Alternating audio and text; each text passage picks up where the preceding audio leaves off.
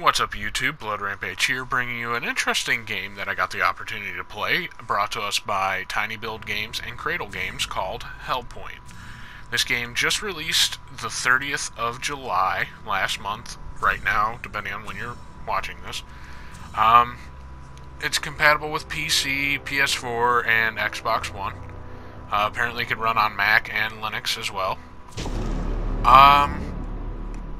There is a free sequel chapter that you could try if you wanted to through the Steam website or store. I could throw the link in the description for that. About the game, Hellpoint is a dark and challenging action RPG set in heavily atmospheric sci-fi universe where the line between science and occultism? I don't know, sorry, I can't say it, is blurred. Once a pinnacle of human achievement, the Irid Novo space station has fallen. Its ruins are now overrun by cruel interdimensional entities acting as puppets of the malevolent? I don't know. I don't know. I'll try. Cosmic gods. You have been created by the author, organically printed on Irid Novo and sent on a mission to find out the unholy series of events that led to the catastrophic incident known as the Merge. Irid Novo is a massive interconnected world full of mysteries, hidden passages, and secrets within secrets, all for you to explore in any order you like. More dread and shivers await you as you travel deeper into the darkest corner of the Forsaken Colony. Dozens of melee and range weapons and armor pieces to suit your playstyle. Every weapon has unique special abilities that unlock the more you fight with them. A fascinating new sci-fi universe reminiscent of classic sci-fi movies set in the aftermath of a massive quantum cataclysm and complete with a deep lore and goosebump inducing soundtrack. The space station orbits in real time around an ominous black hole that triggers various dynamic events, such as boss appearances, horde assaults, as well as modified enemy stats and positions. If you are struggling, ask a friend to press start to join in couch co-op sessions, or call for assistance online. The entire game can be completed uninterrupted in co-op. The loot is shared, and the experience of local player 2 is saved and not watered down. So something we haven't really had too much of here recently. Don't get a lot of couch co-op games. The vibe I kind of get from this is like a Dark Souls-esque style game, just the way it plays.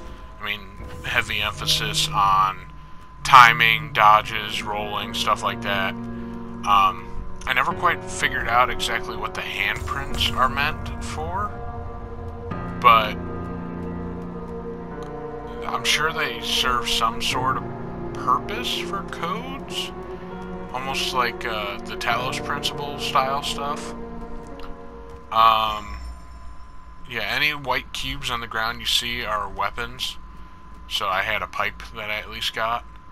These breaches, I think those are... I can't remember off the top of my head because I'm recording this after. So you could upgrade your character and everything through this once you have certain objects and whatnot. For the little bit that I've played of this so far, I found it relatively interesting. Not entirely my style of gameplay, because I suck at usually anything like this, but it still is kind of fun. A little clunky on the controls, sometimes a little tough to move a little bit. He's just a little weird. But other than that, it's relatively smooth. A couple frame rate issues as well. But I'm sure once it gets in the swing of things, people start reporting little bugs and junk like that. It might improve with some updates. But still a great game to check out. I believe the price point right now is like $35 or something for it, which I think this game's well worth it.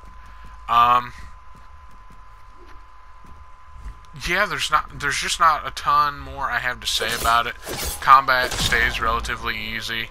You know, I said Dark Souls earlier. It puts me more in the mind of like Surge, something like that. Actually, I know it's similar in some aspects, but still, I mean, it reminds me more of Surge.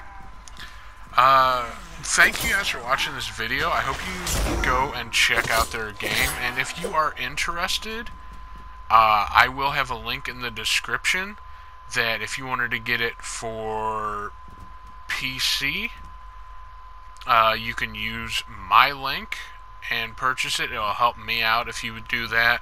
It takes you to Green Man Gaming, allows you to buy it for your PC, Mac, and have it go through Steam. I would really appreciate it if you use my link for it if you were interested. It just helps me out. I want to thank you all again for watching this video. Thank you again to Tiny Build and Cradle Games for giving me the opportunity to play this. Still a few minutes of gameplay left. You guys are more than welcome to watch, and we'll see you guys next time.